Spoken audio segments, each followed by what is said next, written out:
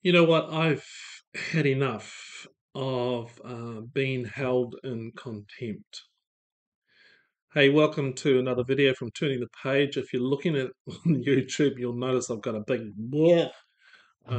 scar on the top of my nose. It's another story for another day, but yeah, I've sort of hurt the top of my nose, so please ignore that. But today's topic is about being held in contempt. And this particular person that I'm thinking of, it was like they were held at the bottom of the pecking order. You know, the pecking order that's in um, chicken coops. You know, there's the big hen, and then right down there's a little. Often at the bottom of the pecking order is another hen that just keeps on getting pecked at all the time. That's the bottom one. And for this particular person, people just had a low opinion of. The word contempt we don't often use, do we? To be held in contempt, in a general sense, means that the person is held in despised, or they're strongly disapproved of. Recently, I sent this image. I'm sorry, you'll have to come over to the blog to see it. But it's just of this picture of this. I think it's a young girl, but I'm not sure.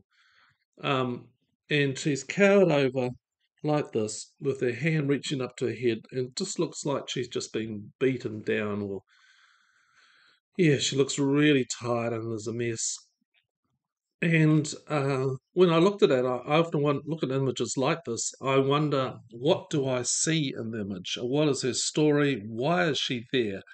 Because visual art, contains something that the artist wants to convey, but it also connects with what the viewer sees and reads into the story. And with this particular image, there came like a little meme, a little sentence across the top. And it said, "Every time I addressed something that bothered me, I became the problem. Every time I addressed something that bothered me, I became the problem."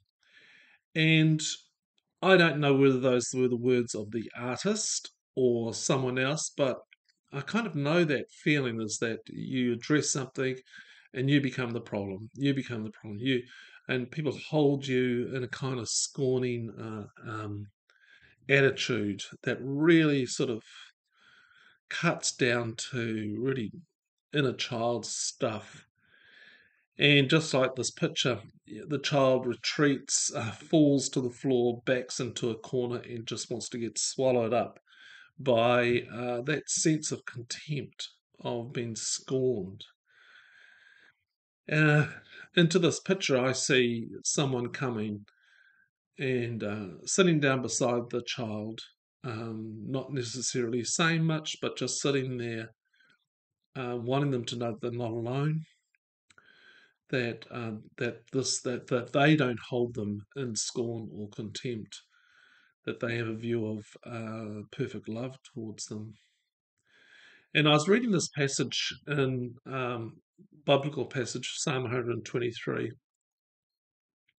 It says, "To you I lift up my eyes, you who are enthroned in the heavens. As eyes of a servant look to the hands of their master, as the eyes of a maid to the hands of her mistress, so our eyes look to the Lord our God until he has mercy upon us. Have mercy upon us, O Lord, have mercy upon us, for we have had more than enough of contempt." I just want to say that. We've had more than enough of contempt. You can feel the weight of it. Just, I've had enough. He goes on, he goes on, "Our soul has had more than its fill of the scorn of those who are at ease, of the contempt of the proud."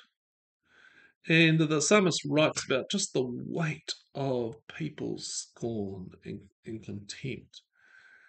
And I felt like there's like invisible arms just holding them down. And it becomes so much so, I think, that that feeling of contempt and scorn becomes like an identity you carry. And um, yet this writer, the psalmist, cries out to God, "Can you take me out of this jail of contempt that I'm in? And I think of the prodigal son going back to the loving father. He says, look, have mercy on me. I don't want to be a son again. I'd just be happy to be a servant. You must have contempt on me. Of course he didn't. Um, Another thought is, can you affirm me in some kindly sort of parental way?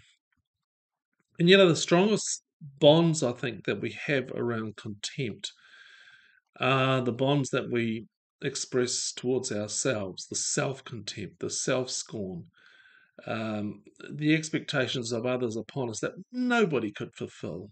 And so we kind of wrap ourselves with chains of contempt, um, to keep ourselves in our place. Uh, but the psalmist says, and I've got to ask you, where do your eyes go? Where do you give your attention? Look, I have personally walked some paths where people have scorned me and they've had contempt on my hearts towards me.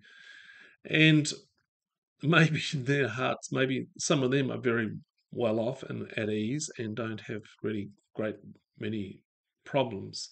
Yet they look down on me and they look down on people like myself. And I've got to ask myself, where am I looking at my eyes? Am I looking towards them for my approval, or am I looking towards God?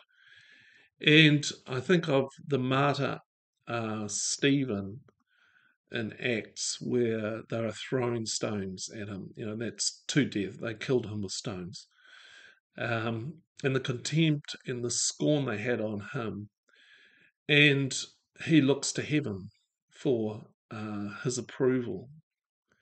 And in the Psalms it says, to you I lift my eyes, uh, O you who are enthroned in the heavens. And the psalmist sings us to focus on God, who knows all and forgives all. And there's no such word called contempt or scorn in God's dictionary. That's just not even there. It's perfect love. So how do we release ourselves out of contempt? I think you got to release those bonds and give them to God. God does not like their creation to have heavy chains wrapped around their creation. You've got to be willing to let that contempt go and give it to God. Look to God for that, for your identity of who you are. Number two, people are holding you. If people are holding you in a sense of contempt and scorn, well, that may actually say more about them than it does about you. Your identity is elsewhere, not in their approval or disapproval. And daily, I would encourage you um, to imagine that someone is stooping down to be around that child of yours that is so condemned and held down. Like a divine master or divine mistress, they're just going to sit next to you and give you freedom and encourage you to dance. You see, it was never about you and them, and it was about you and God. And favourite Mother Teresa quote, I've got to read this one. People are often unreasonable, illogical, self-centered. Forgive them anyway. If you're kind, people may accuse you of selfish, ulterior motives. Be kind anyway. If you are successful, you will win some friends, false friends, and some true enemies. Succeed anyway. If you are honest and frank, people may cheat you. Be honest and frank anyway. What you spend years building, someone could destroy overnight. Build anyway. If you find serenity and happiness, they may be jealous. Be happy anyway. The good you do today, people will often forget tomorrow. Do good anyway. The good you do today, give the world the best you have, and it may never be enough. Give your best anyway. You see, in the final analysis, it was between you and your God. It was never between you and them anyway. Look, if people are pouring scorn and contempt on you, recognize that God doesn't. There is no scorn, there is no contempt from God at you at all. is complete and utter grace and mercy. Okay, bye.